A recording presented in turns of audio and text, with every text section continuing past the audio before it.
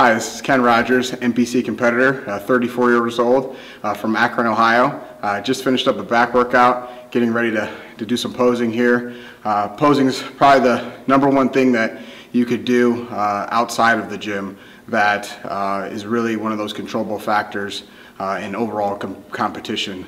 We really try to focus on the things that you can control, because obviously when you're on stage, there's a lot of uncontrollable factors that take place, but one of the things that you can control is the posing. So posing is definitely a focal point that should be really looked on, just as important as the gym itself and the meals and all that. So